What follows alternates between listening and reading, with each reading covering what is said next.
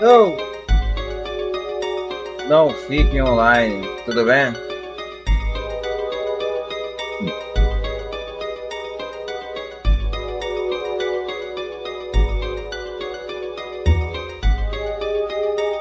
Tá, mano.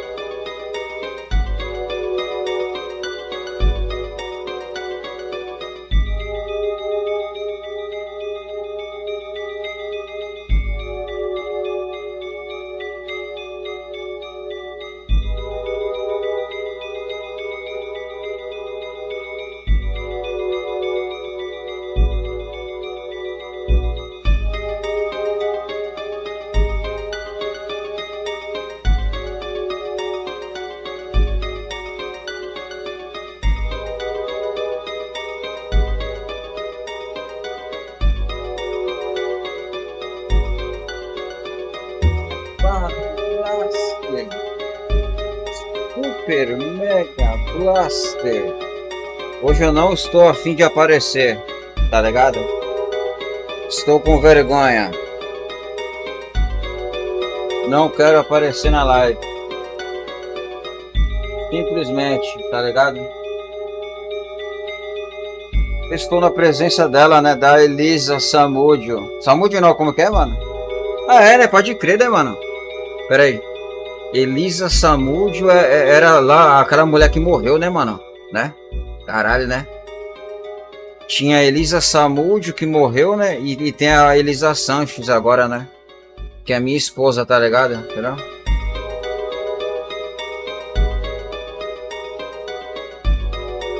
Eu não tinha esquecido, mano. Elisa Samúdio, pode crer.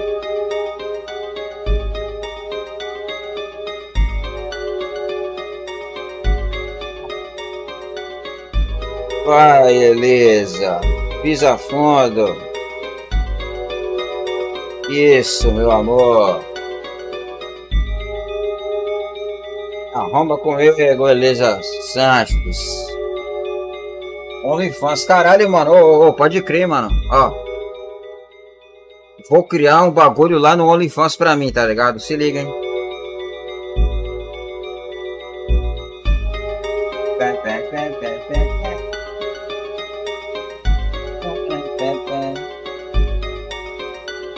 Não, não, né, mano, né? Ia ser interessante, né? A galera quer que eu vá pro TikTok, tá ligado? Ah, o arrombado, vai pro TikTok. Não, mano, eu vou meter um OnlyFans, tá ligado? Que é o seguinte, entendeu?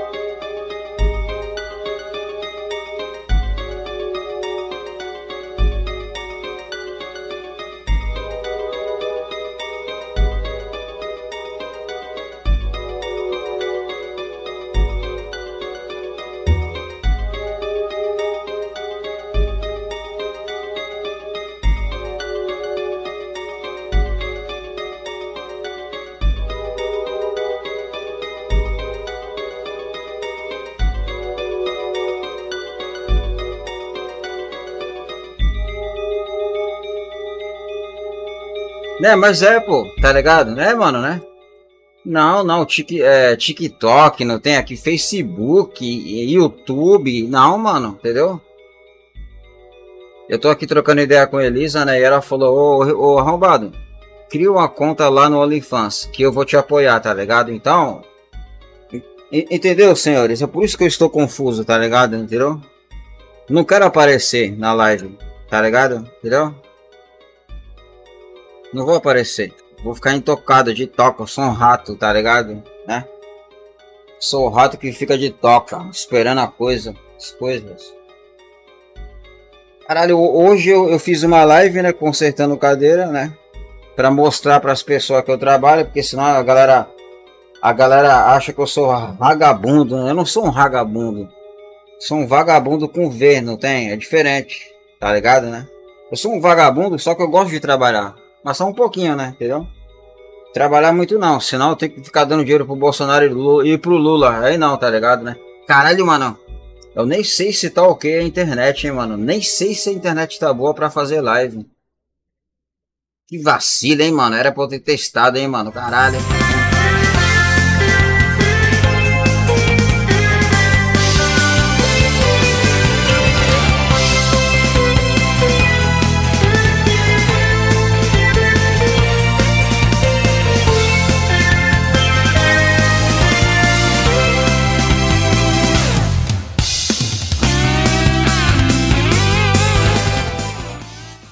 Não, mano, não. É bem mais interessante eu não aparecer, né? Eu ficar só trocando ideia, tá ligado? Eu fico falando, caralho, mano, o foda de você fazer live todo dia é que eu tenho que fazer o upload dos vídeos, né? Que nem eu tô com 12 vídeos aqui, mano, tá ligado? Eu tô com 12 vídeos que eu tenho que fazer o upload. Agora vai ser mais uns 15, não tem? Entendeu? Isso é complicado. Entendeu? Sim, teremos Psytrance, né? Teremos aquela trenceira bem vagabunda, tá ligado, né? Como de praxe, né? Aquela trenceira, né? Bem, né? Caralho, eu sinto, mano, que parece que tem luz batendo na câmera e fica esbranquiçado, tá ligado? Eu preciso, mano, abrir sabe? Eu tenho, mano, que abrir, tá ligado? Eu tenho que abrir as configurações da câmera, não é do OBS, entendeu? Entende? Entendeu? Porque você consegue, né? Você consegue arrumar saturação, brilho, contraste através do OBS. Só que eu tenho um software que eu consigo arrumar através do programa dessa câmera aí, né? Entendeu?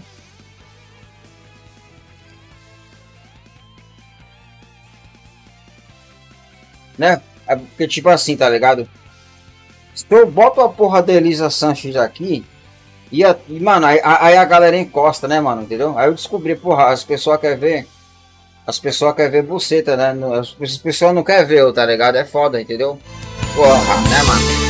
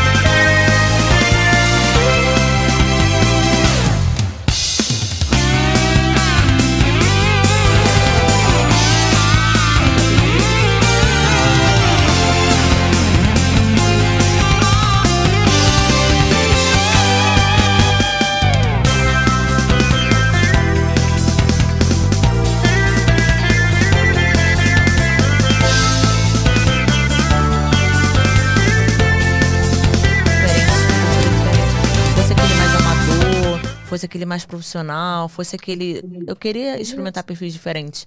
Então, eu queria deixar o meu nome em todos que me chamassem. Por isso que eu acredito que eu tenha também ter sido, assim, eu consegui um nome bem conhecido, porque eu não negava e eu topava tudo. Então, e eu fazia, assim, eu fazia quando me chamavam. Assim, eu queria fazer o melhor para que eu não precisasse chegar em alguém e falar, olha, me coloca na fita de fazer com o diretor tal. Não, eu fazia assim por mim mesma, o melhor para que alguém fosse falar, poxa, eu curti, eu vi seu filme, eu assisti, você quer trabalhar na minha produtora? Então eu sempre fui assim. Eu nunca pedi nada para ninguém, eu sempre quis fazer o melhor para que as pessoas pudessem me chamar por elas mesmas, sabe? E isso foi bacana, porque eu explorei o lado que eu queria ser, conquistar, e o lado que eu queria me conhecer também nesse lado como atriz, que era diferente, né? De ficar às escondidas só como acompanhante e de repente ser uma acompanhante, só que uma acompanhante que não é o que você faz entre quatro paredes com o cliente. É uma coisa muito mais elaborada, muito mais profissional, que é bem diferente. Então, eu queria explorar esse lado e saber se eu poderia ser bem vista, como que seria a aceitação das pessoas, eu mesma com famílias e tal. Eu fiquei nessa curiosidade, então eu falei, quer saber? Eu tô nessa curiosidade, mas agora eu vou deixar ver o que vai acontecer. Eu tô curtindo e vamos lá. Então foi isso. Aí eu acho que por eu não esconder, por eu colocar minha cara mesmo, falar eu gosto mesmo, eu tô vestindo pornô, eu acho que isso tudo fez ser a Elisa Sanches. Então você começou no ramo do entretenimento adulto, digamos assim, como acompanhante. Antes de tudo, você era acompanhante. Sim. É difícil você não ser, né? E você começar a ser filmado e transar ali, e a câmera te ver. Porque se você já tem uma experiência fora, com pessoas que você não conhece, você transa, aí a mesma coisa com os atores. Você não conhece os atores, você nunca viu.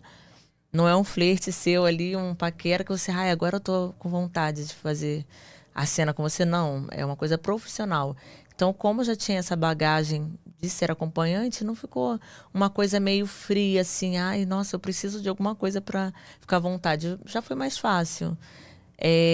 O diferencial era se a pessoa pudesse me dar prazer ou não. Se o ator soubesse fazer uma cena que fosse prazerosa e ao mesmo tempo profissional, com a técnica que é necessária, para aquela cena ficar perfeita. Então o diferencial eram os atores. Mas eu estar à vontade já foi um pouquinho mais. Foi bem mais fácil, por causa justamente de ter vindo disso. Se eu não tivesse vindo de programa, eu ficaria talvez bem bem tímida até eu me soltar. Então é mais fácil, com certeza foi mais fácil. E como que você decidiu começar a ser acompanhante? Assim, uma das coisas que não só eu senti, mas que todo mundo que contracena com você sente e comenta, é que você é muito entregue em cena. Realmente você passa que você gosta muito daquilo que você tá fazendo. Sim. Tipo, tanto com homem quanto com mulher. Uhum. Eu me lembro que a cena com você foi muito gostosa, porque, tipo assim, você tava entregue, você tava presente ali. Você procura curtir o momento, né? E você sempre gostou de sexo, assim, tipo... Antes de ser acompanhante, já era uma coisa bem resolvida na sua vida? Tipo, você já curtia muito sexo? Você sempre foi à vontade com o seu corpo e a sua sexualidade? Não, eu não era assim. Eu era um perfil muito diferente. Eu era bem tímida. Eu perdi a virgindade com o pai da minha filha. Com quantos anos O... você tinha quando perdeu a virgindade? Então, real? Sim, real. Com 20 anos. O quê? Só com 20 anos? Isso. É porque eu era muito tímida. Exatamente. Então, assim, eu era muito tímida, eu gostava muito de estudar, enfim. Então, eu não... Você era nerd na escola? Cheguei a ser em algumas séries, e em outras, assim, por eu ser tímida, às vezes eu não conseguia, assim, dar um fora em alguém que colasse. Aí, às vezes, eu me prejudicava. Eu me enrolava no meu mundo nerd, vamos dizer assim. A pessoa colava, mas ao mesmo tempo eu era nerd, mas eu era boba. Então, eu fazia, às vezes, uma prova de uma outra pessoa, não fazia a minha. Aí... Sério? Eu era muito bobinha, assim. Eu era muito boba. Então, vamos dizer que algumas séries eu nem estudava tanto para as pessoas não colarem de mim. De tão, assim, bobinha que eu era. Só para não ter que... falar um não. Aí, às vezes, sabe, Assim, como atriz, elas se destacavam. A Mônica Matos, por exemplo, ela não ela é paulista, né? Ela não é do Sul, mas ela ganhou o AVN, que é um prêmio lá de fora de Las Vegas, porque eram muitos estrangeiros, e ela teve essa oportunidade, então essa época era uma época glamurosa. Eram épocas de mulheres lindas, mas que desempenhavam bem. Hoje tem variadas mulheres, mas tem muito assim, será que eu vou conseguir encarar o preconceito? Será que eu vou ser uma boa atriz, mas eu vou conseguir falar com a sociedade, com a minha família, com meu filho, com a minha filha, e vou ficar de boa? Sim. Então tem aquela coisa da menina, às vezes, começar ela ser muito boa, mas ela ficar um pouco assim, no muro, porque a pessoa não conhece você, ela só te julga por você ser atriz. Ela acha que é um papel muito pequeno, ela acha que você não é inteligente, ela acha que você não quer aprender outras coisas, você faz porque você nunca estudou na vida, ou porque você é uma mulher que dá em cima dos homens casados, e enquanto você é o oposto do que uma profissional é. A profissional, ela é muito diferente de uma pessoa. Uma pessoa, ela age na emoção. Eu vou dar em cima daquele homem casado porque eu estou infeliz no meu casamento. Não, a profissional já está acostumada, então a gente tem uma postura bem diferente do julgamento, do pré-julgamento das pessoas. Então, o atriz pornô, na verdade, para mim, é um glamour para mim, porque eu gosto muito de ser filmada, muito, eu amo ser filmada. Transando e não transando? Na verdade, os dois. Eu gosto da câmera. E eu gosto de ser o que eu não sou durante o dia, assim. Nos filmes gringos, eu faço cena com vários homens. Eu faço coisas, assim, bem hardcore mesmo. No dia a dia, eu não iria para um swing. No dia a dia, eu não ficaria com vários homens. No dia a dia, eu ficaria apenas com um casal. Uma mulher e um homem, mais nada. Só que no filme, eu faço toda assim, a minha parte diaba, assim, a parte que eu quero desempenhar ao máximo e fazer tudo que é impossível e difícil de fazer. Então eu quero assim, não aguentar, eu quero fazer cena que eu não aguente, que seja impossível de uma pessoa fazer. Aí eu quero fazer o oposto de mim. Por isso que eu gosto do filme, porque eu quero ser uma pessoa diferente. Mas esse desafio, quando você executa, tem a ver com tesão ou tem a ver só com desafio? Com os dois. Com os dois, porque a câmera ligou e eu tô ali com vários atores, assim... É como se fosse ser atacada, assim. Eu gosto daquela coisa de ser a inocente que você é atacada. Eu adoro esse personagem, assim, que é um personagem meu na vida real também. Ai, nossa, eu não sei de nada. Aí, ao mesmo tempo, você vai e consegue dar conta. Você é atacada, mas você consegue dar conta. Então, eu adoro isso. Eu adoro fazer essa coisa de eu me explorar ao máximo. Tá. E pra mim é a minha realização. Mas então, essa realização, você está me falando aqui como uma realização profissional, tipo, conseguir conquistar.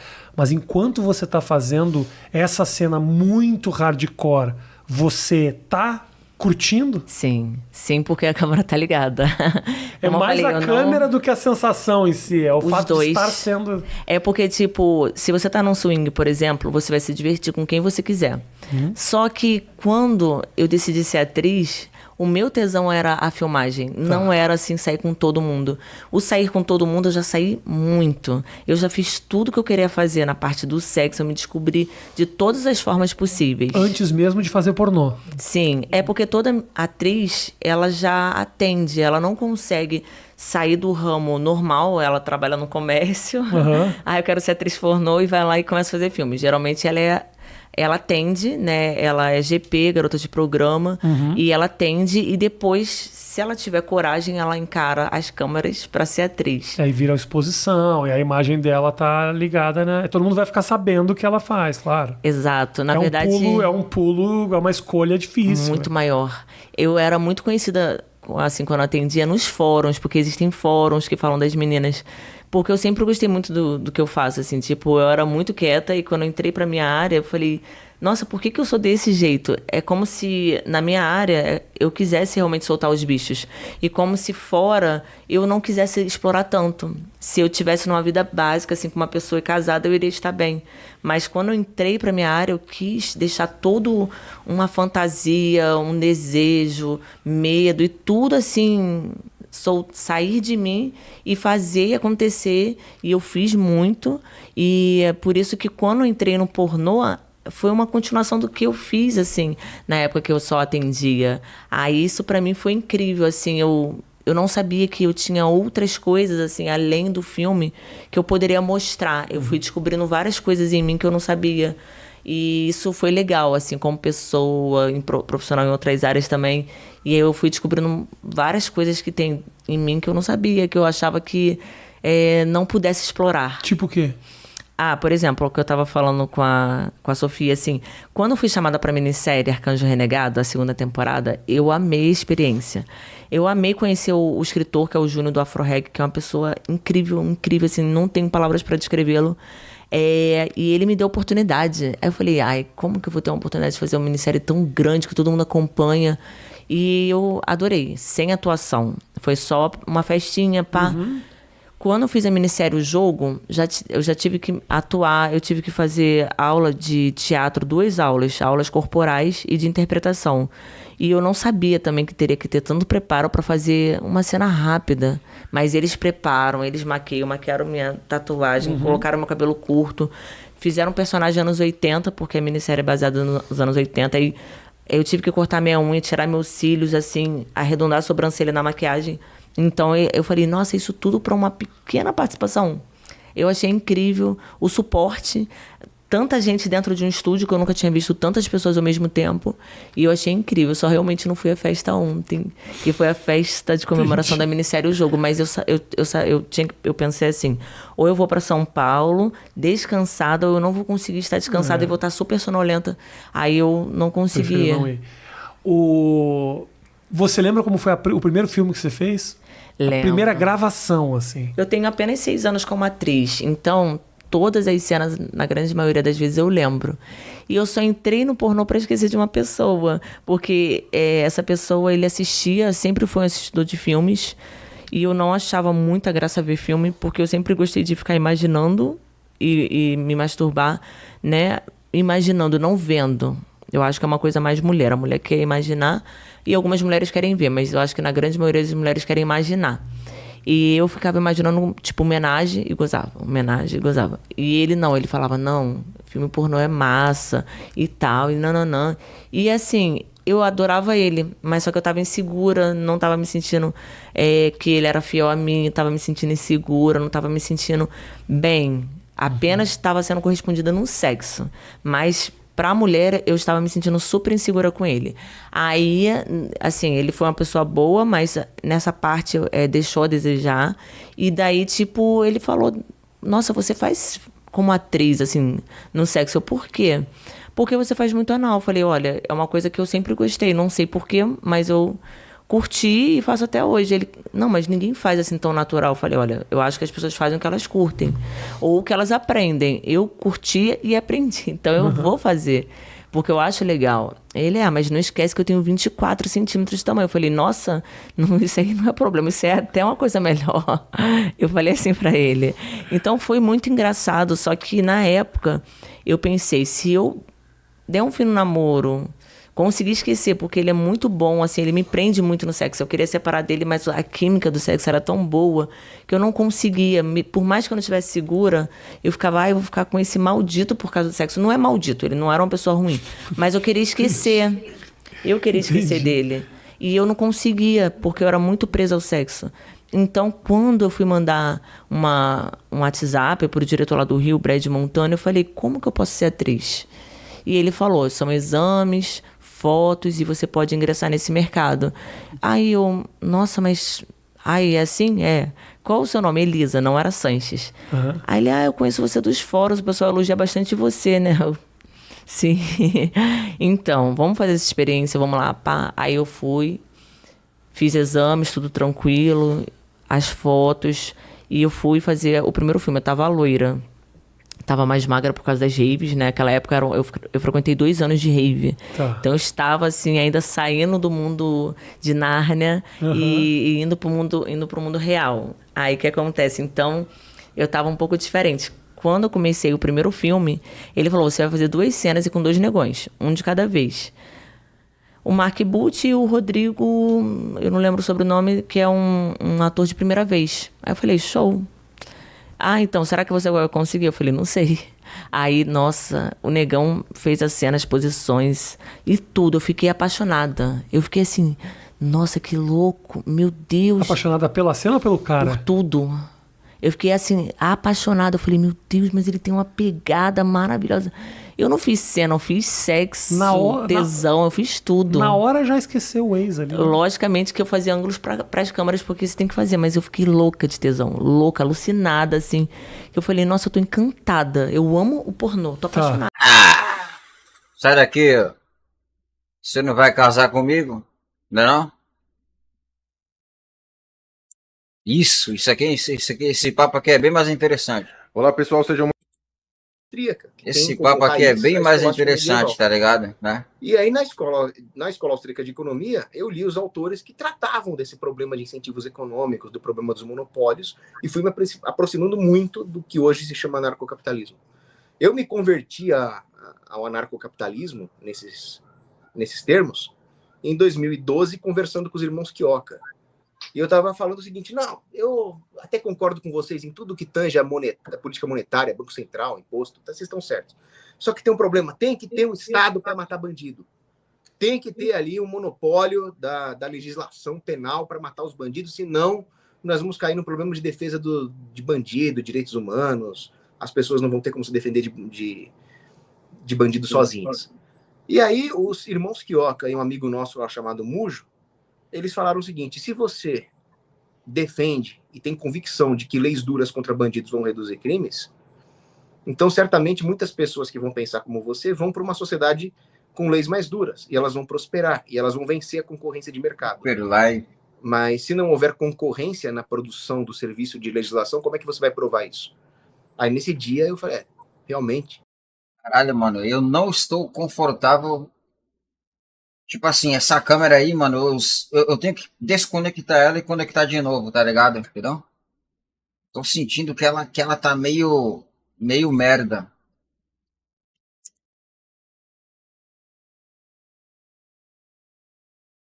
Sabe? Ela tá com algum tipo de rasterização, tá ligado? Entendeu? Internet tá ok, computador não está sufocado, entendeu? Eu precisaria desconectar ela e conectar de novo, tá ligado? Ela é cabo tipo C, entendeu? Eu precisaria fazer isso, mas é preguiça, não tem? E como eu não estou afim de aparecer nessa merda, tá ligado? Acessando esses canalhas, e depois que eu ganhar o processo e pegar dinheiro deles, eu vou voltar a fazer a conta. Porque eles me tiraram muitas oportunidades de lucro. Boa. Agora, não era melhor processar os vagabundos em uma jurisdição que não fosse um estado de exceção? É uma coisa que, porra, eu sempre quis lhe perguntar, e que eu cheguei pro Monark, né, que pelo menos o Monark é um cara que tá um pouco mais avançado nesse processo de eliminação, né, de expurgo. Por que você não se picava? Você lembra? Você chegou a assistir meu papo com o Monark? Ele disse: não, rapaz, eu quero lutar nas 4 linhas, as instituições, não sei o quê. Você pensa em fugir quando a situação aqui ficar cada vez pior? Ou você vai ficar até o final? Você pretende ir pra cadeia a porra toda quando começar nesse expurgo mesmo? Não, eu não pretendo nem fugir nem pra cadeia. Eu pretendo lutar enquanto der dentro da prudência. Se uma hora eu tiver que tocar a retirada, eu toco. Mas a luta continua enquanto ela for viável. É isso, porque, por exemplo, o Monark pegar uma residência agora, imediatamente, lá onde ele está, na Flórida, ele já volta a ter todas as redes sociais, não é isso? Ele já volta, porque ele passa a ter os direitos de um residente nos Estados Unidos, não é isso? Um cara como você também, se você fosse morar no exterior, você ia monetizar 10 vezes mais e ia poder falar 10 vezes mais do que você fala. Concorda comigo ou não? Eu não sei se eu concordo. Eu acho que você entende mais desse assunto que eu. Ó, aí tem vezes que a câmera fica tranquila, né? Não fica com rasterização, né? Entende? E é nessa que eu pego, brother, e não desconecto, entende? Parece que, tipo, a câmera, ela esquenta, aí ela começa a não travar, não fica com rasterização, entendeu? Entendeu? E eu preciso, mano, de 2 câmeras igual essa aí, ó. Sabe? Eu preciso de mais 2, né? Mas, né, mano, tenho outras prioridades, né, mano? A câmera de cima tá ok, né? A gente pode ver que não tem, mano, é rasterização, não tem, tá ligado? Ó, tá vendo? Entendeu? Tá né, perfeito não, né? Mas o bagulho tá tranquilo, né? Entendeu? Ó, se liga. Esses testes, mano, eu tenho que fazer offline, tá ligado? Entendeu? Mancada, entende? Entendeu? Eu apertei aqui, né? Transmissão e gravação, né?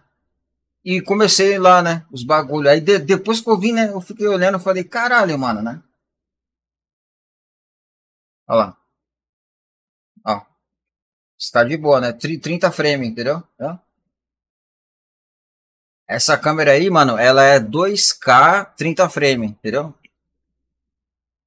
Se tu botar, ó, se você colocar ela para gravar 60 frames, ela só vai até 1080, só que o arquivo fica gigantesco, tá ligado? Entendeu? O arquivo fica gigantesco, mano. Ó, 60 frames, brother, é algo que pesa tudo. Eu percebi, tá ligado, né? Tanto o arquivo, sabe? Entendeu? Entende, mano? Se você roda, mano, sabe? Você roda aí, mano, qualquer resolução a 60 frames, caralho, entendeu? Vai exigir mais velocidade de internet, espaço no teu HD, tá ligado? Entendeu? Então, mano, caralho, pra mim, brother, ó, eu não gosto de jogar videogame a 30 frames. Não gosto não, tá ligado? Né? Eu sou um PC gamer chato, frescurento, não tem? É eu. O problema é que eu não sei se a questão é a legislação brasileira ou o algoritmo das Big Tech. Talvez eles me persigam. Fazer o quê, né? Não sei. Mas lá tem leis que permitem você dizer o que você quiser. Aqui tem leis que proíbem você dizer um monte de coisa que... Não é isso? Bloquearia aqui, né? Não é isso, não. Amor, tem um ponto interessante. Se houver um lugar que seja um estado americano, um município que seja, que tenha leis que proíbem essas Big Techs comunistas malditas de usarem um algoritmo contra os produtores de conteúdo, aí é um lugar que eu vou poder falar o que eu quiser e sem perder monetização. E é uma coisa que deveria ser feita pelos deputados estaduais dos estados aí. Eu vou dar um exemplo. Como você falou de ação judicial, de ganhar dinheiro, de indenização. No Brasil, não existe indenização punitiva, eu nem por tô exemplo. olhando pro chat, hein, mano. Se alguém mandar mensagem, ele é não limitado a só dar de indenização o que realmente o cara perdeu. Escreve aí, ó. Escreve aí, depois eu vejo. Para meter uma punição, para botar uma indenização muito maior do que a perda, para que aquilo não se repita. Isso é uma das pequenas coisas que poderiam, no seu caso, fazer uma diferença absurda, não é isso ou não? Poderia. E poderia também... O quê? Hein? Não, e poderia, e aqui no Brasil existe uma tradição de dar indenizações baixas para tudo que não envolva lacração. Juiz. Não, tudo que não envolva juiz. Se o cara for juiz, meu irmão, você mandar o cara tomar no cu é 50 mil reais. Agora, se ele não for, é 500 conto, não é isso? Existe desde o saber com quem tá falando até o problema da cultura woke. Porque eu tomei um processo aí por zoar um traveco. Você perdeu? Como é que tá o processo? Perdeu, Paulo? Perdi o processo. Você tomou pau no processo? Tomei um pau no processo porque o maluco tinha uma foto de... Quando ele era adolescente, ele tinha uma foto que ele estava vestido de soldadinho numa atividade cívica para comemoração da Revolução de 32. Depois ele virou a letra T do LGBT. Aí eu não escrevi nada, cara. Eu só escrevi pior caso de antes e depois da Federal. Pronto, foi suficiente. E tomou processo. Tomou processo por causa disso, Paulo. Aí o maluco pediu uma quantidade pornográfica de dinheiro lá. Aí foi baixando, né? Baixou na primeira instância, baixou na segunda instância. Mas mesmo assim, né? Dinheiro é dinheiro. Sempre faz falta, né? Foi pouquinho em relação ao que ele tinha pedido, mas não em relação a números absolutos. E caminha para piorar. Caminha para piorar. Nós vimos, por exemplo, não que eu concorde com as palavras dele, mas o Nelson Piquet se referiu recentemente ao piloto inglês Lewis Hamilton, fez qualquer observação, e não foi nem o Lewis Hamilton que o processou, se eu não me engano, foi alguma entidade. Associação ligada ao movimento negro, que processou porque ele fez alguma colocação que eles não gostaram e tomou uma indenização de mais de R$1 milhão. Pois é, isso é perigoso. O que o Renato Moedo falou deveria ser aplicado com uma dureza muito grande quando envolve custo de oportunidade. Por exemplo, se uma pessoa que usa as redes sociais para promover conteúdo monetizado perde as redes sociais, ela está perdendo muito dinheiro. Aí tem que entrar juros, tem que entrar todos os custos de oportunidade envolvidos. Rapaz, o cursinho que a gente vendeu, a Hotmart bloqueou o acesso. Eu não tenho nem como entrar mais para fazer nem comentário lá na Hotmart. A Hotmart, palavra-chave, diz que violou os termos, sem dizer que termo é. Não, esse curso violou os termos e tal, e acabou. Tipo assim, ele não tirou o curso do ar, porque pessoas pagaram, o cara não vai querer devolver, mas ele não deixa, inclusive, entrar nem lá para orientar a galera no como é que chama? Não tem um ambientezinho virtual de responder pergunta e tal. Nada. O cursinho que a gente ofereceu de ABC do Bitcoin, só pelo vocabulário, os caras já meteram bronca e bloquearam. O quão desumano é? O quê? O quão desumano é tirar uma oportunidade de trabalho honesto de uma pessoa? Aí, não, mas se a empresa que ofereceu tivesse nos Estados Unidos, ele procuraria um judiciário mais sério ou menos sério que aqui. Fazer uma porra dessa lá, teria mais ou menos custo, mais ou menos risco para uma empresa dessa.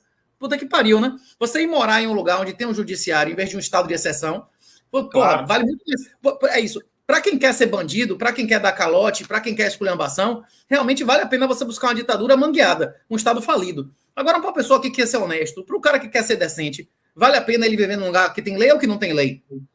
Exatamente, a inversão das coisas. Nós estamos punindo as pessoas de bem que querem agir dentro de uma lei natural para privilegiar bandidos. Não, e a gente está com a janela de oportunidade aí, porque esse ano ainda tem tem um orçamento do ano passado, ainda teve limite fiscal. Ano que vem não vai ter mais limite de gasto, não é isso? Acabou o calabouço fiscal. Ano que vem o Brasil vai ter o imposto de consumo mais alto do mundo. Esse negócio de cursinho online vai ser mais de 30% de imposto, não é isso ou não? Agora, vai ter o IVA e vai ter o ICMS, não é isso? Vai ser o imposto de consumo mais alto do mundo. Os caras vão gastar, meu irmão. Vai voltar a época de Sarney, do cara meter-lhe a bronca. Inclusive o pessoal diz, porque o gordão Ucrânia lá, a popularidade de Lula vai cair, ele está perdido. Rapaz, a popularidade de Lula no que vem vai ser maior do que em 2004. Porque o cara vai gastar como ele nunca gastou, vai ter concurso, vai ter bolsa zorra toda, vai todo mundo ficar feliz como o quê? Quem vai ser destruído, obliterado financeiramente são os otários que pouparam em real, né? E metade deles nem entende o que aconteceu. O negócio entrou, ele acha que é hemorroida, né?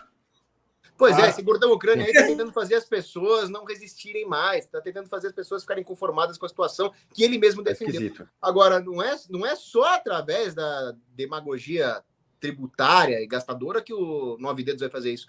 O Haddad está planejando acabar com a meta de inflação e ampliá-la para 2 anos. Então vai ter uma expansão monetária tenebrosa que vai ser usada para fazer exatamente o que o Renatão falou que vai acontecer. Financiar programas demagógicos, subornar o povo em troca de popularidade, comprar parlamentar, vai votar o mensalão, vai voltar toda aquela baixaria que o Lula fazia com as estatais, com as empreiteiras, com o Odebrecht, financiar a ditadura. E tudo isso com a anuência de pessoas como o gordão Ucrânia, que concordaram com o golpe que foi dado. Não, ele não faz um episódio sem dizer que vai tirar Lula no voto e que as eleições foram legítimas, né? O cara fica legitimando a eleição, metendo bronca. Essa semana, você viu que teve uma solicitação para urgência no trâmite da lei lá. Caralho, mano, o 38, ele não consegue conversar, ele esgoela, tá ligado, né? Mas esse aí é o jeito dele, sabe? Entendeu? O 38, mano, ele conversa... É que nem o meu papai, tá ligado, né? Só gritando, mano. Porra. Não vacinar os filhos é crime. Crime hediondo? Crime inafiançável não vacinar os filhos, você viu isso? Entrou pra urgência. Urgência! Todos os pais que não vacinaram os filhos têm que ir pra cadeia. Como é o nome? Inafiançável. Imagine que loucura. Então, parênteses, a perseguição ao Cogos, acho que ela é um pouco anterior até essa consolidação do estado de exceção, não é, Cogos? Você foi derrubado até antes, não é? Sim. Rapaz, para mim o estado de exceção começa mais ou menos no ano 2000, e você? Não, mas digo, essa consolidação, igual até pro grande público, tá mais claro. Veja, o estado de exceção... o estado de exceção começou lá atrás, mas assim, ele se acentuou, pelo menos na minha visão pessoal, o estado de exceção se acentuou no início da pandemia, quando nós assistimos coisas absolutamente bizarras, desproporcionais acontecerem numa velocidade gigantesca, tá certo? Mas quando o Lula saiu, já não existia mais oposição no STF, né? Isso nos tribunais superiores.